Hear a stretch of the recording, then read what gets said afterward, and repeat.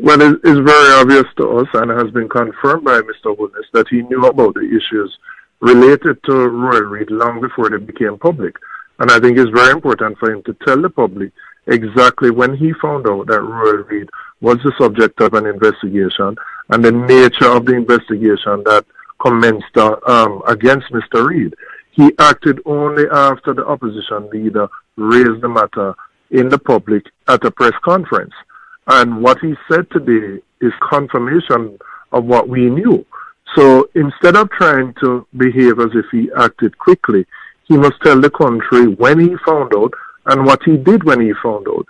In the two instances where ministers have resigned, it has taken, in the first instance with Andrew Holness, significant public pressure for the Prime Minister to act. And in this case, if the opposition didn't raise the issue in the public domain, I don't believe that the Prime Minister would have acted at all. We are seeing more corruption in this administration. We have unresolved issues from the Integrity Commission related to Petrojam, related to NESA, related to the Universal Service Fund under his watch, the 800 million debushing scandal. And in every one of these cases, it is public pressure that has forced the Prime Minister to act. And I believe that the level of corruption that has happened under this administration in the 4 years, from a Prime Minister who indicated at his swearing in that if there was a sniff of corruption, he would act.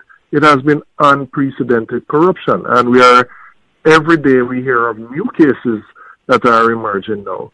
So really, for us, it's an indictment that the Prime Minister is trying to give the impression that he has been proactive, when the evidence is really that he has reacted and only done so when public pressure has forced him to do.